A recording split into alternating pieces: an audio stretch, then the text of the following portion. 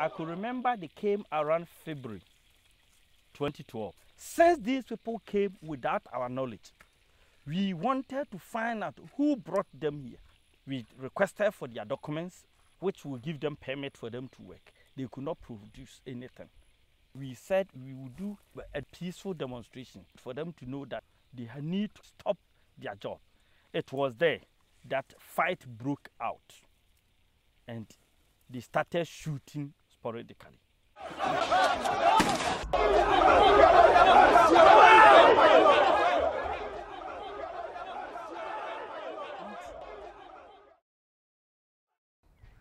Well, I would say that the rush by the Chinese to the mining sector is something phenomenal.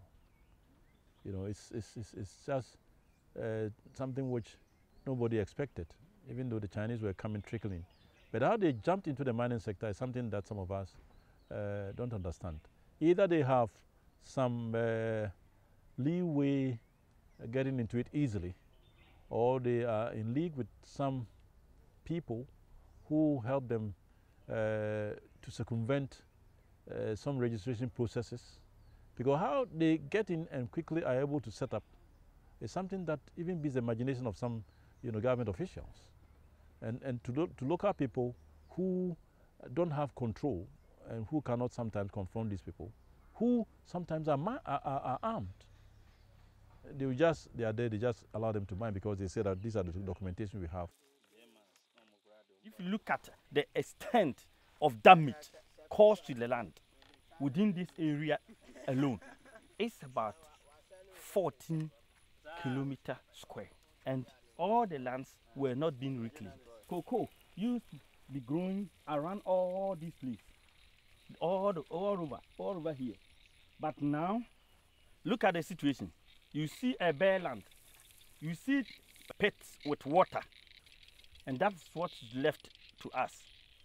These pits with volumes of water, we don't know how we are going to handle this. Some school of thought believe that we can convert them into fish pond for fish farming. But then, unless we do a lot of research to know whether the water has not been contaminated with chemicals, if it becomes possible, then we can convert it to maybe a useful venture. It makes me very angry, very, very angry as a Ghanaian, to have foreigners who come in and flout our laws with impunity. For me, it's very annoying, and I also blame our government. I mean, if it shows the weaknesses in our governance system as a whole. If we can have foreigners who didn't come as ghosts, they came as human beings who went through our ports of entry, either the airports or the seaports or by land through a flower and other places. They went through a port of entry where we had Ghanaian immigration officials who couldn't put a tap on them. To have Chinese, Spaniards, and other foreigners coming into the country and then going into the rural communities, buying land at a rapid rate, developing gold mines there, bringing large and big machinery to come and clear large tracts of land and do mining in the full glare of local politicians, in the full glare of local security agencies who are incapacitated and they do nothing. That is where the source of my anger is.